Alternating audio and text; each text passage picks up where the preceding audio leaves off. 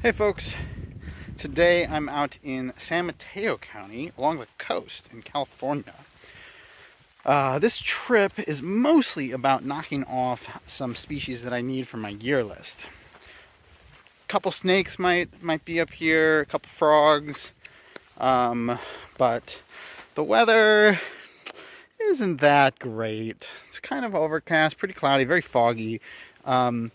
We may see some salamanders, but unfortunately all the ones in this area I already have for my ear list, so there's nothing too exciting past that. But whatever the case, we're gonna, do our thing. We're gonna get flipping and see if there's anything to find here, so stay tuned.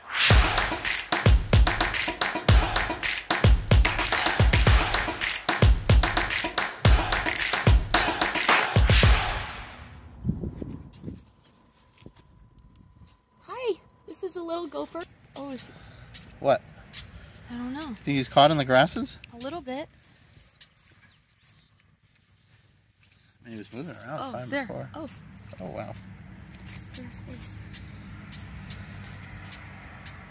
Hi, little guy.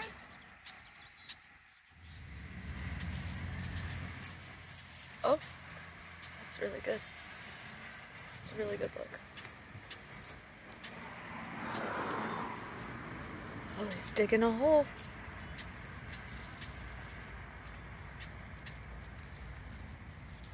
There's a hole right there. Bye, little guy. This is really cool to see.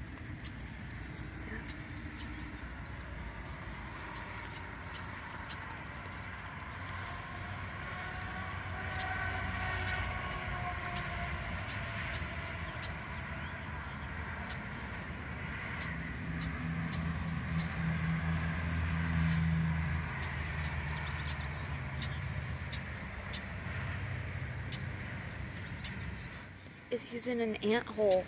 There's so many ants on him.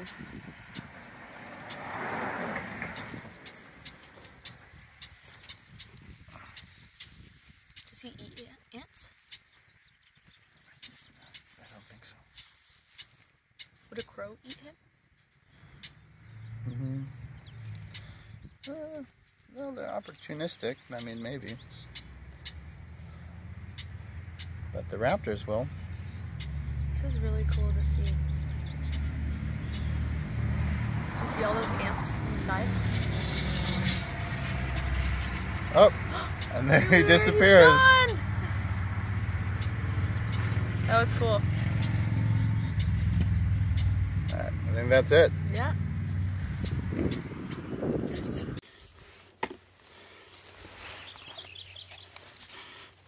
Whoa, okay, look at that. That's a nice looking arboreal salamander. Let's zoom in a bit. They are called arboreal salamanders because you can find them crawling up things on trees and things like that. This is not a new species for the year, but really cool to see. I do not see these guys very often. Well, I am going to put his log back. Maybe I'll give him a spritz of water. Doesn't look too damp there, and then continue on the way. So I'm going to stop the recording so I can get my water out, and we will continue when we find the next thing. All right. I was hoping not to see any of these guys today, but here they are. This is a tick, and they love hanging in little pieces of grass, and they're just going to latch onto you when you walk by. And what they do is they crawl up your body, and they find a nice spot to dig in and take a bite. And they're going to suck your blood for about a day, then they're going to fall off, grow into a bigger version, and then do it again. They're going to do this 3 times in their lives.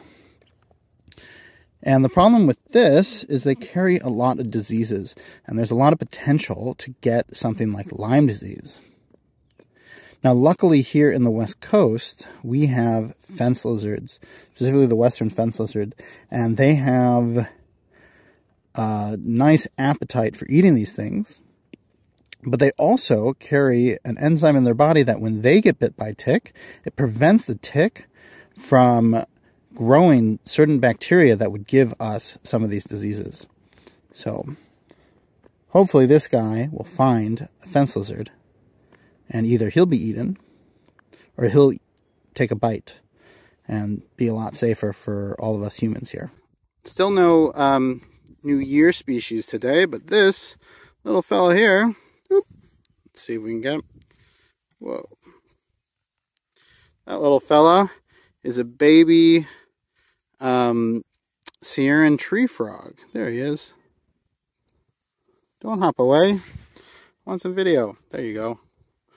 A little awkward positioning, but nice. Yeah, this area here looks like it's got a lot of rocks and maybe used to have some water, so we may find a couple more of these guys. Yeah, these nice to see. Probably when the pond that this guy's near had water in it, that's when all the tadpoles were around. Well, we'll let him hop away and continue his day. Go on. Hop away, fella. I'm going to put this rock back. There we go. Cool. Here's that pond, or what probably used to be a pond. We'll see if we see more of these. All right, well, we got some more. Here's a nice brown one again. There he goes. And under this log, or under this rock, let's see what we have. There we go. Look, we got two more. These guys, you can see that one in the back is much greener. Honestly, most of the ones I find, oh, there's a third. Most of the ones I find are that nice green color, but you know, they like to stay camouflaged, and so they're going to be, you know, different colors depending on their habitats. That green might work better in the grassy area, like up there. But obviously this guy in the mud, this darker color is much better. And it looks like he still has, oops, where'd he go? Somewhere up there. Looks like he still had some of his tail to him. I'm going to put that rock back. There's another guy. Put that rock back. They'll find their ways back under the rocks. So, yeah. Seems to be quite a lot of them here. Let's see. Any under this one? Nope. How about this rock? Nope. This one feels good.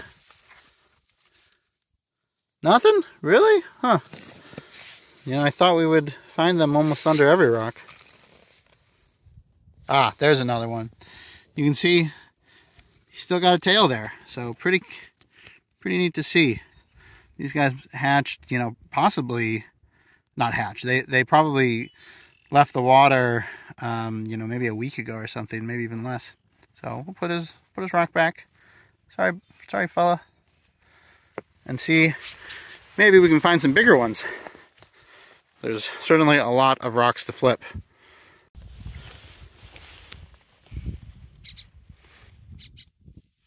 None under there.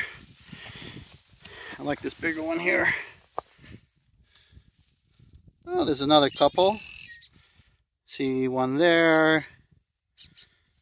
I think one scooted away. Oh, there's one right there. Hopefully these guys get back under the rocks soon. There's one by my foot. Because I think some worms, nothing too interesting. Because I think that those birds up there who were hanging out right in that area when I arrived, I have a feeling that they are looking for a nice meal. So stay camouflaged. You at least have some protection from the birds while I'm here. But we'll see. I might show you a couple more frogs, but I don't know, that's already like 12 or so. So I'll probably wait until I find something new to share with you. So we'll see. Keep looking. Oh my god, oh my god, oh my goodness. This is amazing. Check it out. Look, right there, right there. See that snake? That is a San Francisco Garter Snake. Now, I would love to pick it up, but this snake is protected. So I will lift its rock, but I will not be able to touch it.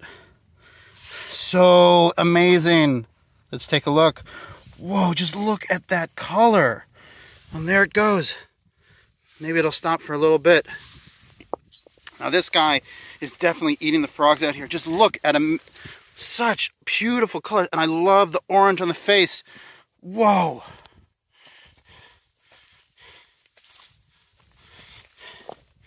It is gorgeous. This is a subspecies of the common garter snake. Now, I have never seen this subspecies before, so this is a lifer for me. I'm so excited. And really, wow, I had no idea just how beautiful these snakes would look in person. Just, I mean, that contrast on the head is amazing. I kind of wish he'll go back to his spot. I don't want to, you know, kick him out of his area. There, oh, look at that blue. Oh, man. Look at it. Oh, just such beautiful color. What an amazing, gorgeous snake. We are so lucky to find this.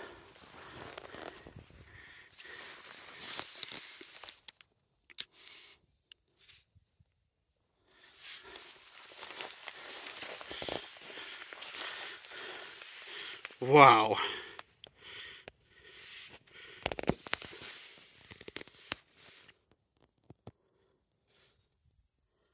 Amazing. Well, he's striking at me, but I'm still kind of far away from him. My hope is that, whoa, you gotta do better if you want to hit me. My hope is that he goes back into the rocks in the center here, because I'd love for him to find another hiding spot, and then I can leave him, and he'll be just fine.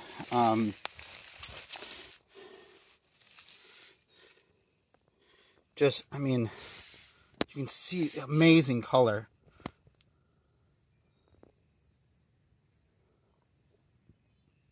Such a cool species. These are one of our brightest colored snakes in North America, possibly the brightest in color.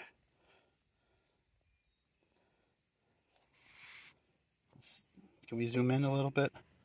Focus. Wow. Look at that.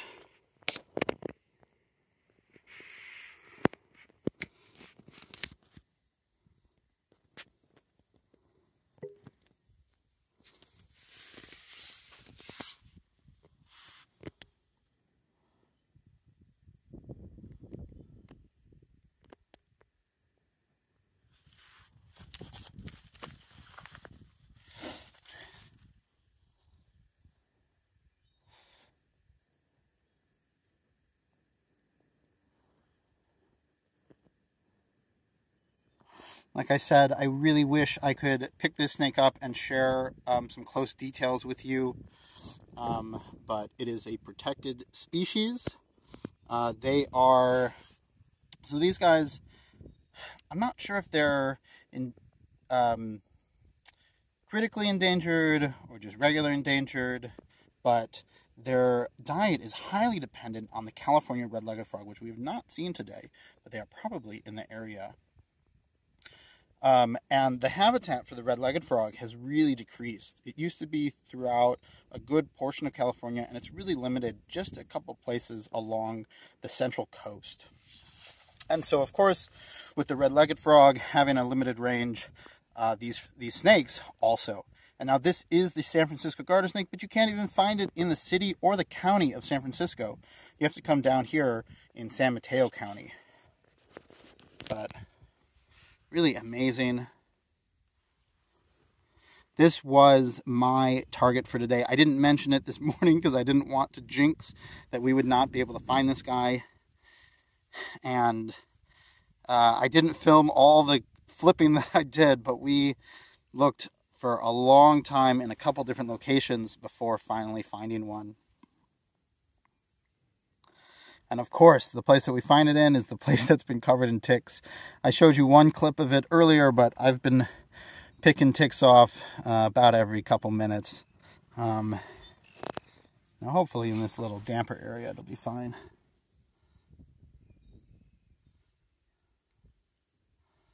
All right, I'm going to stop the recording for a second so I can take some pictures, and then I'll do my best to sort of suggest that it goes back into the rocks over there so it can be hidden and safe again. As soon as I switched, it started moving over, so it didn't get really a picture, but okay, duck under, get safe again. Giving it a little bit more distance now. Hopefully it'll feel comfortable finding a place to hide. That rock looks nice. Oh, nope, hopping out. Pick a different one.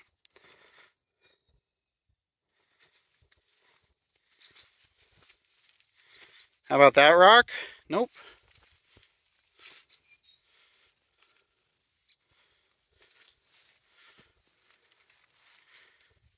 This is his head sticking out.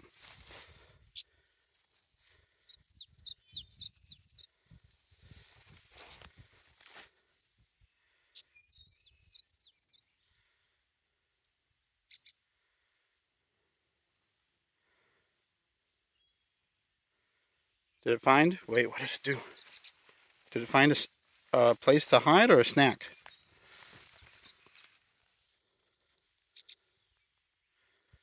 I think it might be digging itself. Oh, here it comes out again.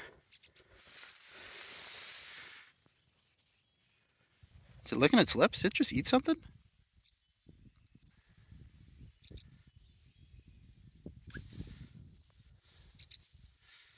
Wonder if it found, I just ate something. One of those frogs for certain. Alright, that looks like a good spot for it.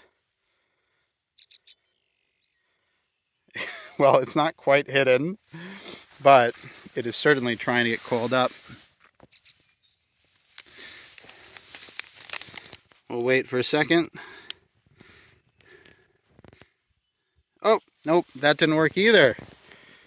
It's still moving. Alright, let's find... Come on, one of these rocks has got to work for you. I know you were bigger than the rock you were under before.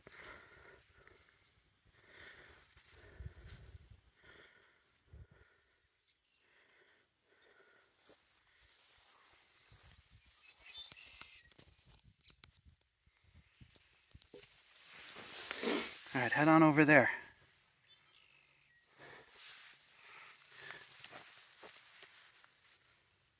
Yeah, go under there. Nope. Over?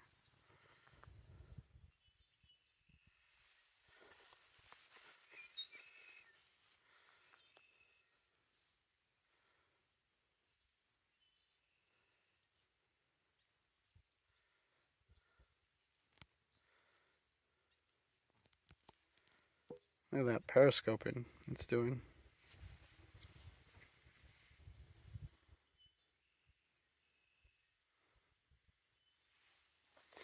Well, I mean, this snake might be ready to be on the hunt for some stuff, and maybe he doesn't want to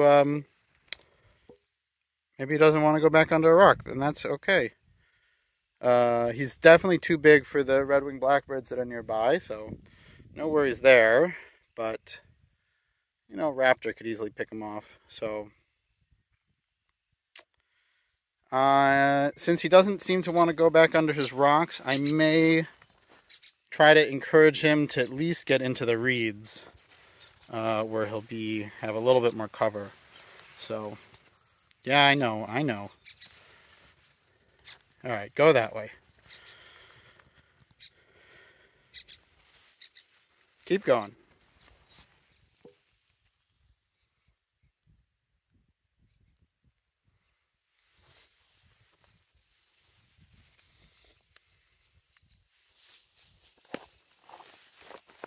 All right, there you go. You're a lot harder to see in these reeds. Just look at it. It's kind of cool to watch him move, but all right, I'm going to leave you be because, like I said, I'm not allowed to touch you. And maybe we'll keep looking to see if there are any more out here. But really, really cool.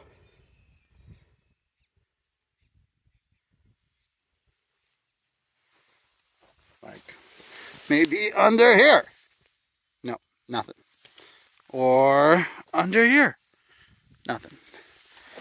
Or under here. Nothing. Can you see the snake? Because I have completely lost him at this point. Which is good. That was the goal. Alright, hopefully he took off. There's a chance he's very close and he's just camouflaged and I don't see him. But what a great sight. I'll let you know if I find something else.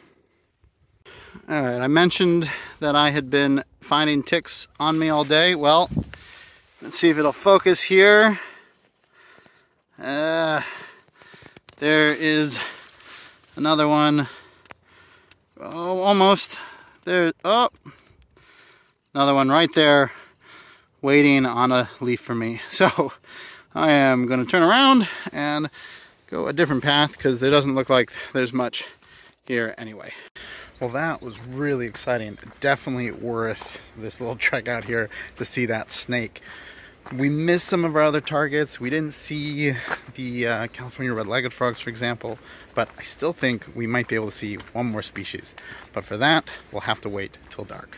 Check it out. That is a California giant salamander. It's in its aquatic form, so it'll get much bigger. These guys can get up to like 13 inches, although usually when I find them, they're more like 8 inches big. This little guy is probably only about 4.5 inches long, but really cool to see them in this aquatic state here. Unfortunately, he's in a bit of water. I do not have boots on, so this is the best view you're gonna get. Thanks for watching. Remember to like and subscribe. I'm Schechter. This is Schechter Natural History, and I'll see you in the field.